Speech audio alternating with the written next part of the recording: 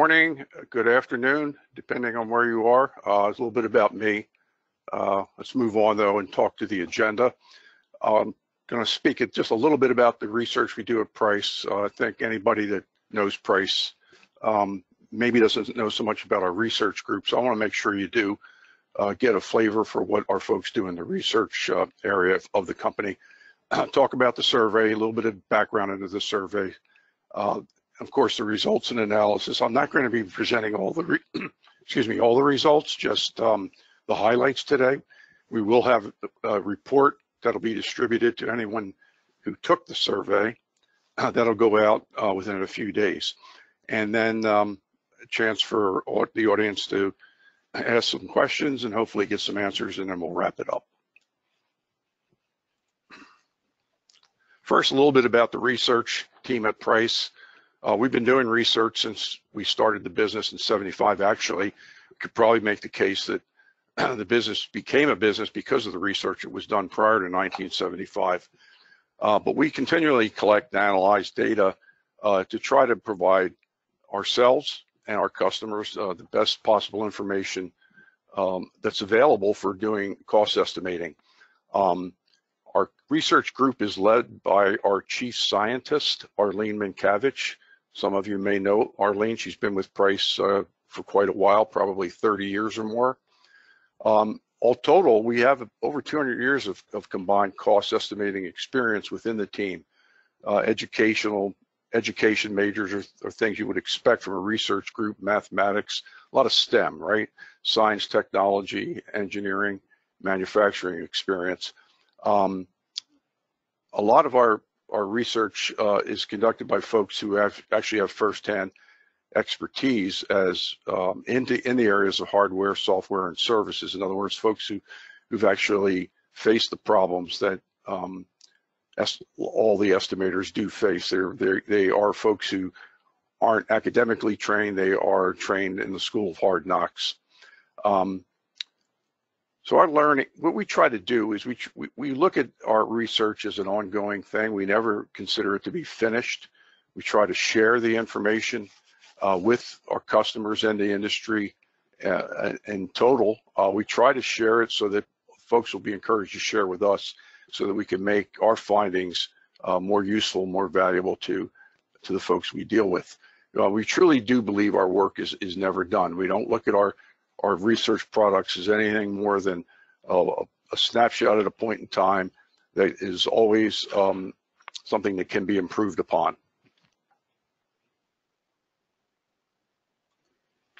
So now about the survey. Over about a 6-7 week period this fall, we conducted this survey. We put the survey up, encouraged folks to respond to it. It was attempting to gauge the health or the view of the health of the estimation within the government bidding industries, more specifically the aerospace and defense part of the government contract vying businesses. So we use a comprehensive 52 question survey format over 6 different dimensions that deal with estimation. Most of the questions were ones which are reflective of the philosophies trying to be promulgated by DoD in more data-driven estimating. Most of the participants, over 85% of them, are actually the manufacturers or the A&D companies that are responding to proposals from the government. A smaller portion, around 15%, are those folks who are consultants mostly, who are working on contract to the big aerospace and defense companies in preparing the proposals. No one, although we did have surveys completed by folks that work for the government, none of those surveys are part of the results that I'm going to show you today, and they're also not part of the report that will follow. That's another activity, another survey to look at the state or the viewed state of affairs with regard to estimation on the receiving end of proposals as opposed to the preparing end. But that's a whole separate topic, not what we're going to talk about today. So while we received some surveys completed by folks working in the government or for the government. None of those are part of what we'll talk about today. So let's get into some of the key outcomes. Again, these are just highlights. There's the 52 questions that were part of the survey are covered in detail, as well as what the responses are. So anyone who's getting the report will see those. But some key outcomes that I think might be of interest to everyone. That right now, folks are pretty satisfied, or their view is that the company is pretty satisfied with regard to the quality of the estimates that are being prepared in responding to RFPs. Now, this is where, an opinion is expressed. The answers to the questions were either I agree strongly, I agree somewhat, I disagree strongly, disagree somewhat, or I don't agree or disagree. So where opinion isn't expressed, that means, they don't agree or disagree. So where folks did state that they agreed or disagree, by 2 to 1, they say they believe their current estimating process is producing good estimates, high quality estimates. As I mentioned, it's also possible for an answer to be no opinion, or I don't agree or disagree. So I look at that, and that's possibly an area for concern, because the incidence of that is rather high in some cases. In the box here, you see the cases where the questions turned out to be no opinion more often than it was in other questions. And they primarily deal with the accuracy and understanding of the technical and the reliability of the data for estimation. They also deal with the practices that are employed in what I'll call strategic decision making in terms of how the RFP is going to be handled within the organization. Also, the last bullet shows that there's a lot of lack of understanding or lack of agreement in terms of whether or not organizations agree or approve or disapprove of commercial estimating tools. Now, a lot of these reasons for no opinion could be very innocent. It could be a case of folks just not, wanting to answer the question, just wanting to see the report, so they felt the question was too hard to answer. I'm going to skip by that answer, the things that I think I can answer quickly just so I can get the report. That's a possibility. But there also may be reasons for not answering that are concerned, such as there's a lack of a process that's either articulated, defined, or understood by the folks answering the questions. That's a bigger issue. So I think that's one of the reasons why we want to keep this survey alive for an indefinite period of time and come back and review the results on a periodic basis and update the report that is the basis for what I'm presenting today. Some key outcomes to continue. Organizations, as I say, they do believe they're producing quality estimates more often than they are not, but they do all feel that, for the most part, that the process is unduly time-consuming, and that most of the work that is prepared that winds up being embedded in a proposal is being done by just a few participants who are well seasoned and could be very near retirement, and likely could be good possibility it's the last proposal they'll ever work. They also recognize that institutionalizing knowledge, that is the data that's available through data mining and analysis, that's viewed as a process that's an improvement worth undertaking. I'll speak more to that in the end. So we had 6 dimensions, 52 questions, as I say, 6 dimensions. The first one is the people dimension. And the key highlights from the people questions were that by 4 to 1, people believe that there's a core group of subject matter experts who are nearing retirement who are responsible for the content of the proposals. Also believe by a factor of 5 to 1 that the time is the largest obstacle to the people doing the estimate. Critical dimension number 2 is process. That's the estimation process. And here we see that, by 12 to 1, people call the process excessive in terms of the amount of time it takes to do it, unduly time consuming. So it's certainly a time consuming process to prepare a proposal. No one, I don't think anybody would argue that. But by 12-1, folks feel it's unduly long. In other words, there's a suggestion that the process doesn't have to be as painful as it is. And that's further buoyed by the 3-1 who believe that the process is inefficient. Also, folks find that the approval process for management and the subsequent analyses that they may require to make decisions is negatively impacting the estimates. Critical dimension number 3 is technology. And key findings from the survey on technology is that folks believe quite heavily that their organizations are using tools that are developed internally, most of them in Microsoft Excel, and probably by subject matter experts who are maintaining and using the tools, that they're heavily used in preparing bids and proposals. And they also feel that there's a high degree of confidence in the use of those homegrown tools, almost by the same amount as the usage of the tools. Data is critical dimension number 4, and there's no implicit ranking in terms of whether these things are presented 1, 2, 3, or 4. They're all critical elements. None are more important than other. However, data continues to be an area that's viewed as probably the weakest link in the estimation chain. The lack of accessibility of the data, the lack of consistency of the technical data was specifically cited.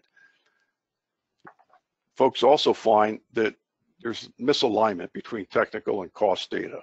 In other words, they may have technical data at the component level, but not the cost data at the component level. And that makes it very difficult to use the data, and it also leads to misunderstanding of what the data is trying to tell us.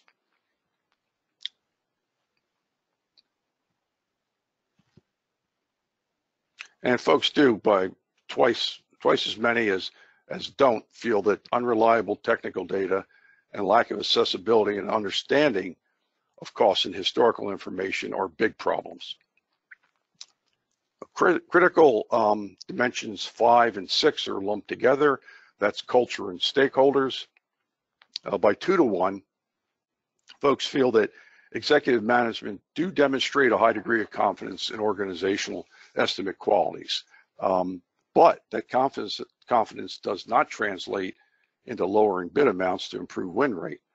What folks do see is improving the win rate is better use of historical data, better integration of historical data through analytics into a more robust estimating process. So I guess what they're saying is, yeah, our management's pretty confident with the estimates that are coming out, but they're not lowering bids because of it. And so it's not bid low to increase win rate, it's bid more credibly to improve win rate. And I think that's a pretty good thing to conclude. So that's really the extent of what we found. Now I should tell you that the survey, as I said, it was done in about a 6-7 week time frame. Since that time, we've had 20 to 30 additional folks take the survey. None of those results have been incorporated in what I'm showing you now, and none of that will be part of the report that we're going to be issuing. If you want to get the report and you haven't completed the survey, then what you need to do is complete the survey. We're going to give you a link in a minute that shows you where the survey can be found, and please complete it. That will put you on the distribution list for the report that we'll be publishing. Again, it won't include your results. It won't include the results of the most recent 20 to 30 responses that we have, but you will get that report. Now, why do we keep asking for responses if they're not going to be put into the report? Because we're going to refresh the report. Our plan is to refresh it probably every year, if not more frequently. We may change the questions based on the feedback we get as well to make them either more understandable or to replace ones which are not viewed as irrelevant, or which are viewed as irrelevant, excuse me, with ones which are viewed as more relevant. Because the one thing we've found in the data that we've collected so far is that some things just haven't changed much over the past 30 years. Data is still the weakest link, for example. Preparing proposals still continues to be an extreme time consumer. And it seems, in the opinion of the folks who completed the survey, that a few seasoned people seem to hold the keys to the kingdom. That's really been that way for at least 30 years, I'd say. But one thing has emerged that we didn't see too much of 30 years ago and we are seeing now, and that is recognition that serious cost and technical data analytics will improve the quality of estimates and win rate. Now, I use the word will improve, not can improve, because that's the statement that came back. Not that they can improve, but that they will improve win rate. So people believe by a large margin that conducting analytics, embedding the analytics into a process of estimation will improve a company's win rate. So those things really are probably the driving forces behind why we want to keep our eye on this and continue to collect opinions from folks and update the survey on at least an annual basis. Okay, so that's it for me. And if we have any questions, I'll be happy to take them.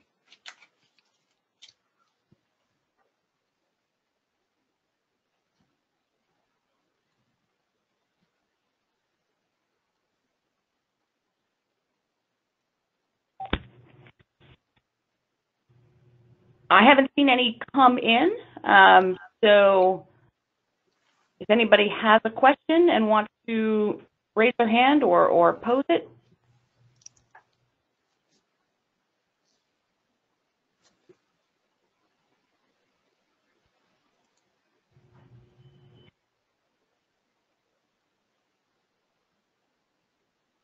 Well, maybe you did too good, Bruce. Hard to believe, but possibly.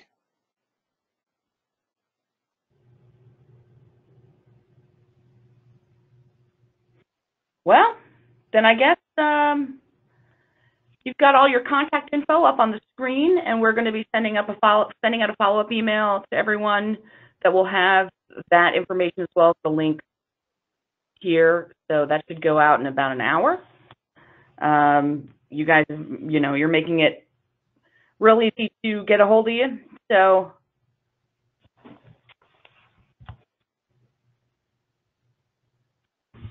there it is. Okay. Thank you, Bruce, for your time today. Thanks for everybody joining us. Got some extra time to get some lunch, those of us on the East Coast. We're real happy to have everybody here and happy to have Price with us. You guys are always really good to ICS. So thank you, Bruce. Thank you, Price. And thank you, everybody.